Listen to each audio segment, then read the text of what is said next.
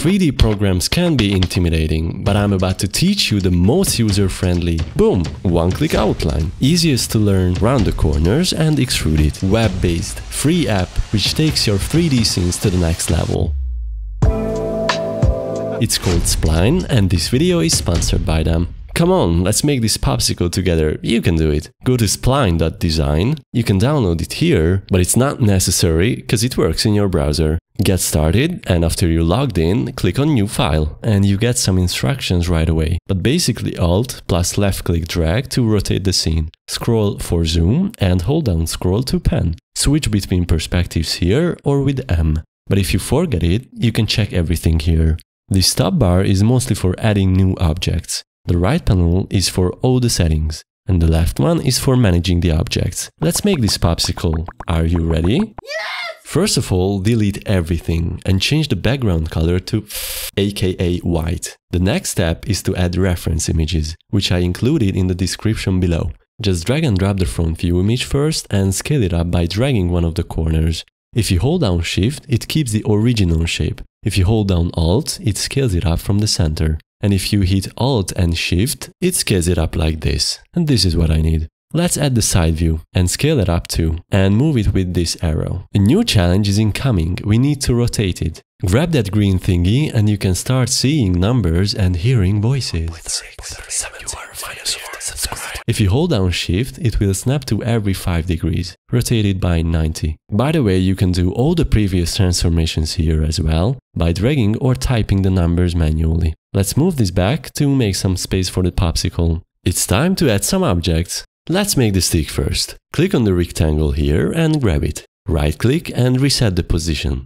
Now it's right at the center. Adjust the image to the stick and then the stick to the image. I'm holding down Alt while grabbing the side. This way it scales down on both sides. Adjust the top and the bottom. To make the corners round, head over to the shape settings and increase the corner slider. Switch to arc, which gives us a half circle. Now all the corners are rounded. Next step is to give some depth to it. Switch to side view by clicking on the red dot. Adjust the image again and extrude the shape with this slider. But now the stick is no longer in the middle. Switch the snapping to grid and if you move it, the stick sticks to the center. So if you see that red cross, you're good. Tweak the image till it's roughly aligned. I said roughly aligned. Look, what a nice looking gentleman. Okay, so change the color in the material section. In other words, let's add some humor to the situation. This is the worst one ever. Click on it and select the eyedropper. In the left corner, you can see exactly which pixel you pick. This should be the industry standard color picking in my opinion. When you pick the color, something ain't right. It's because you have a lighting here. And the object has shadows, that's why it's darker. So click on this eye icon to disable it. Now it's perfect. Let's make the cream. Add the rectangle and snap it to the center, or just reset the X position. Then adjust the width and the height. Round the corners, put it in place and extrude it. If the slider is maxed out, just grab the object here. Move it to the center and bevel it with this slider, and increase the resolution with the slider underneath. Disable lighting and pick a color. Duplicate it with Ctrl D and move it down. Change the snapping to object and the two flavors are perfectly aligned. Change the height and the color. Next flavor, same thing. Duplicate, snap, height. But the bottom corners should be rounder. How do you do that? Double click on it and we are in this edit view where you can adjust the individual corners. Select these 2 points and you can adjust the corner size here.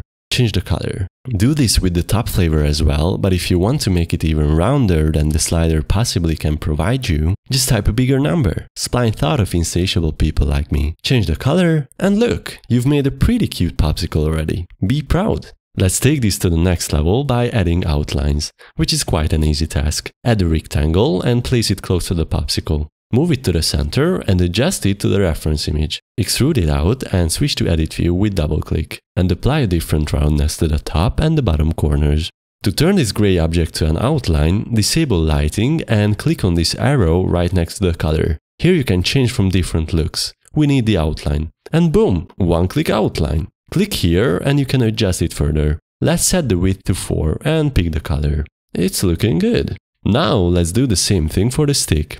Duplicate it, make it wider and longer, and apply the outline. Change the color and the width. Oh yeah, and don't forget to change the depth from the side view. It's time to add some magic to this popsicle, but to make our lives easier, let's do some object managing first. Select the stick and the outline while holding down Ctrl. I don't know why I named it straw. Anyway, hit Ctrl G to put them in a group, and rename it with double click. No matter what the name is, as long as you know what's in the group. Nice save, bro. To select multiple objects at once, select the first and the last while holding down Shift. And Ctrl G again. Let's call this cream. When you are done with that, let's continue adding some details. Add the sphere, but hold down Shift while dragging to make it uniform.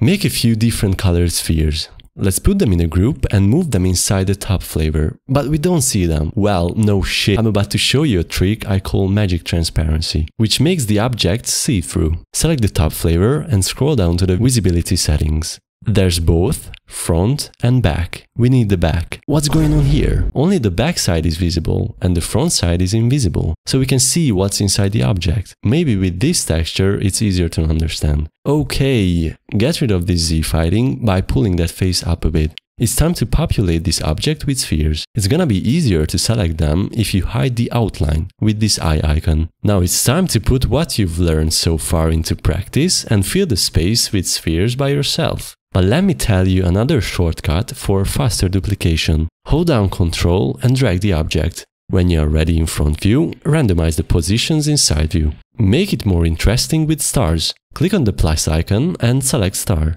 Drag it while holding down Alt and Shift. After a quick color change, tweak the star a bit, discover the settings. I'm gonna apply a bigger corner to the outer points and a smaller one to the inner ones. Extrude it out and give a bevel to it, so it's nice and smooth. Add a few stars here and there, randomize the rotation, and don't forget to randomize them in side view as well. You can rotate them so it looks more organic. Unhide the outline and you can adore your work. We are getting there, keep it up. Let's make this middle flavor crunchy by adding triangles to it. Click here, triangle. Drag it while holding Shift.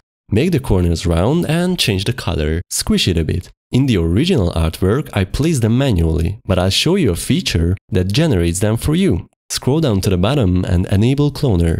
This clones the original object. Duh! You can increase the count and the position. But how do you randomize it? Well, enable randomness. When you change one of the values, the positions of the triangles are randomized. Move them down and hide the base triangle. Increase the count, randomize it on the x-axis as well. Try a different seed value, change the movement maybe, and rotate them. Tweak it till you like the outcome. If you are done, duplicate it and move it to the other side. But where are they? Remember the visibility settings? Well, click on back or both, so they are visible from both sides.